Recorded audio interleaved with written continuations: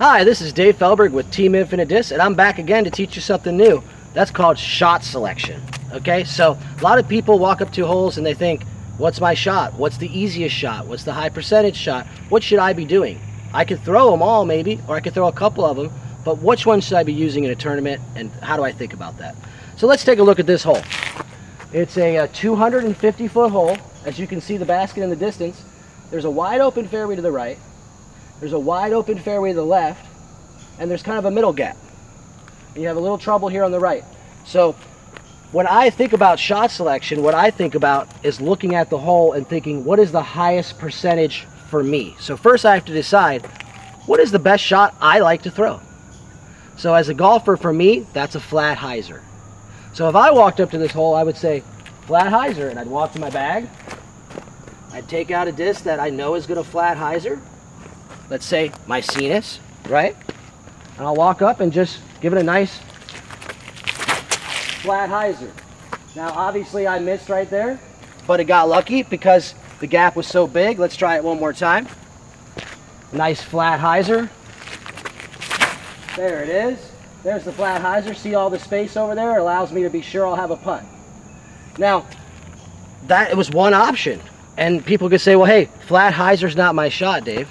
So when you look at the hole, you look at all the other options. Maybe you're a sidearm thrower, and you can see that there is a huge sidearm gap, right? So let me take that out. We can get a good laugh at my sidearm. We'll all enjoy that. So looking at that sidearm here. There's the gap. Will I get through it? No. And as you can see, I'm not that good at sidearm, but for you, that may be the shot. It is a big enough gap. Now, for some, they don't feel like they have the distance to throw a hyzer either direction, right? Some people feel like, I gotta throw it straight because I just need to get there because I can't reach it with the big sidearm, and I can't reach it with the big hyzer. So they'll just tend to throw something that's straight, right? And get the ride, and hopefully it'll work out. That'll give them a putt. So those are what my brain, the process my brain goes through is the shots. The next thing I do is I look at the trouble. When I look at this hole, there's not much trouble out of the hand. So I have some trees over here that if I got really nervous, I might grip lock on the flat hyzer and hit. There's some branches here that if I pulled it high, I could hit. So when you're looking at the backhand hyzer that I'm throwing, even though that's the easiest shot for me, there is a chance for a mistake. But the sidearm, there's nothing here, right? So probably if you're doing a shot selection choice, the best shot on this hole is a sidearm. Because I have no chance of getting in trouble until I'm 70% to the hole. So that's what you need to think about. The number one thing I think about with shot selection is the miss. People are continually thinking about how to make something, how to get closer to something, and they're not considering what happens when they don't execute that perfect shot. And that's the way I play the game. I play the game as I go out and I throw some shots on the hole and I look at it and I say, okay, I parked it, great. Okay, this one is OB, this one is short. Okay, so if I play it too wide, I have a chance of going OB, so I'm not even gonna throw a shot like that.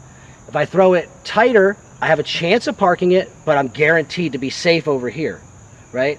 People need to realize when you're playing the game, thinking about the miss is more important than the make, because you're going to get birdies if you practice. But getting bogeys is what hurts your scorecard. Taking pars here and there is not that bad and will not hurt you. So remember, consider where your common miss will go. Look at that, and if the common miss for the shot you're selecting puts you in trouble or out of bounds, that's not the shot.